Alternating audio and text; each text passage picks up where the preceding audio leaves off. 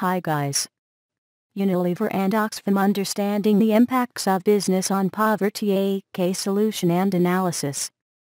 Developing countries were viewed as an important part of Unilever's corporate strategy, with developing and emerging markets forecast to account for 90% of the inhabitants of the world by 2010. Unilever was aware that its future growth would depend upon its ability to address problems of the economic and social development in emergent countries, including poverty, and had long been present in a number of these marketplaces.